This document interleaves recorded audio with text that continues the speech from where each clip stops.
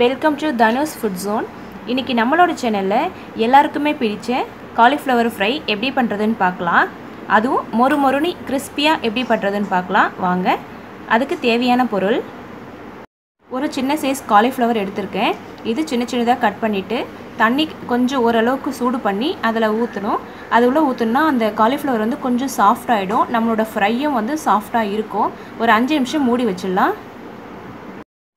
5 நிமிஷம் ஆயாச்சு. இந்த காலிஃப்ளவர் வந்து நல்லா வடிகட்டி எடுத்து வச்சுப்போம். காலிஃப்ளவரும் கொஞ்சம் சாஃப்டாக இருக்கும். இதுக்கு தேவையான பொருள், 2 டீஸ்பூன் கடலை மாவு எடுத்திருக்கேன். இது வந்துட்டு 1.5 டீஸ்பூன் கார்ன்ஃப்ளவர் மாவு எடுத்திருக்கேன். அடுத்தது 1 டீஸ்பூன் அளவு பச்சரிசி மாவு எடுத்திருக்கேன். நீங்கள் வந்து மைதா வந்து சேர்க்கணும்னு அவசியம் கிடையாது. நம்ம கார்ன்ஃப்ளவர் சேர்த்துல நல்லா அந்த மாவு வந்து ஒன்றோட ஒன்று ஒட்டிக்கும். இதை வந்து மிக்ஸ் பண்ணலாம்.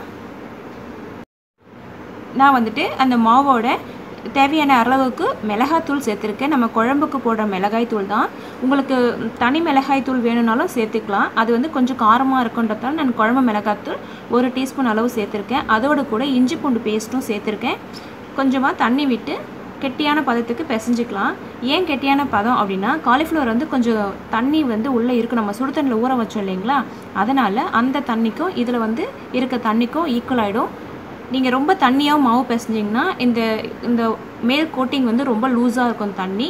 அதனால் இந்த பக்கத்து வர அளவுக்கு நம்ம பிசைஞ்சு எடுத்துக்கலாம். ஒரு 10 நிமிஷம் மூடி வைக்கலாம். ஒரு 10 நிமிஷம் கழிச்சுட்டு நம்ம எண்ணெயில் போட்டு பொரிச்சு எடுத்துக்கலாம். நீங்கள் வந்து மாவு லூஸாக இருந்துச்சுன்னா, தண்ணியாக இருந்தது அப்படின்னா ஆயில் நிறைய இழுக்கும். அதனால் மாவு வந்து ஒரு கெட்டியான பதத்துக்கு நீங்கள் பிசைஞ்சு வச்சுக்கோங்க. கொஞ்சம் கொஞ்சமாக போட்டு பொரிச்சு எடுத்துக்கலாம். எண்ணெயில் போட்டு மீடியம் ஃப்ளேமில் வச்சுக்கோங்க. இப்போ வந்துட்டு நம்ம திருப்பி போட்டுக்கலாம். நீங்கள் இது திருப்பி போடும்போது ஒன்றோட ஒன்று ஒட்டியிருந்தாலும் அதை அப்படியே உடச்சி விட்டிங்கன்னா உடஞ்சிரும். மாவு போட்ட உடனே நீங்கள் உடச்சி விட்டிங்கன்னா கரண்டிலெலாம் அந்த மாவு வந்து ஒட்டிக்கும். பாருங்கள், நல்லா ஃப்ரை ஆகி வந்திருக்கு. நான் வந்து குழம்பு மிளகாய் தூள் யூஸ் பண்ணதால் இந்த கலர் வருது.